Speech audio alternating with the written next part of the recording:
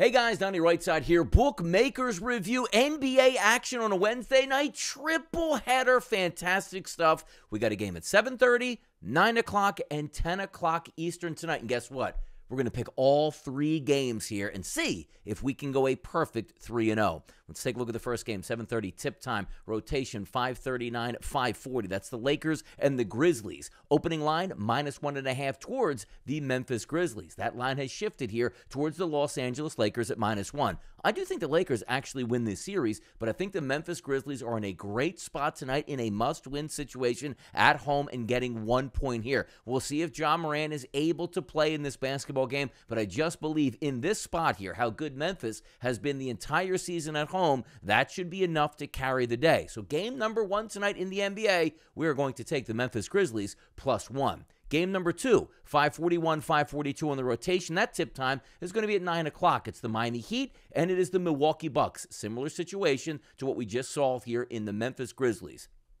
Higher-seeded team at home, lost the first game, must win. Now, if we line this game up, it's a 6.5-point favorite here towards the Milwaukee Bucks and a total of 219. It doesn't look like we're actually going to get Giannis to play in this game. That would be a bonus.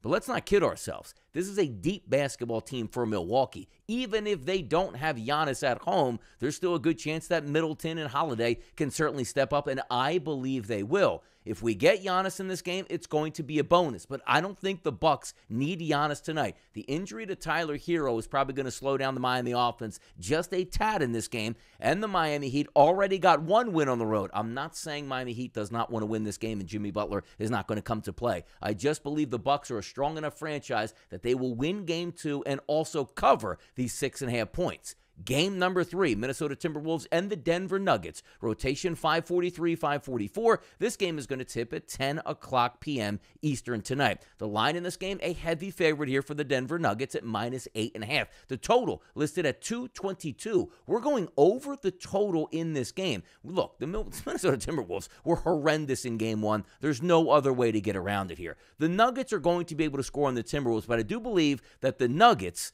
are going to have a little bit more of an issue here with the Timberwolves. Why? Because they're going to be rested. No longer playing 2 playing games where the pressure is off and you finally get to a new series, and also acclimating yourself in Denver to the elevation. You just played in it. You should be able to get used to it. You should be able to score points and approach at least 100 here, which is going to put us in the ballpark. So I'm going to go over the total of 222 for the Denver Nuggets and the Minnesota Timberwolves game. 3 games tonight on deck. We'll take the Grizzlies +1.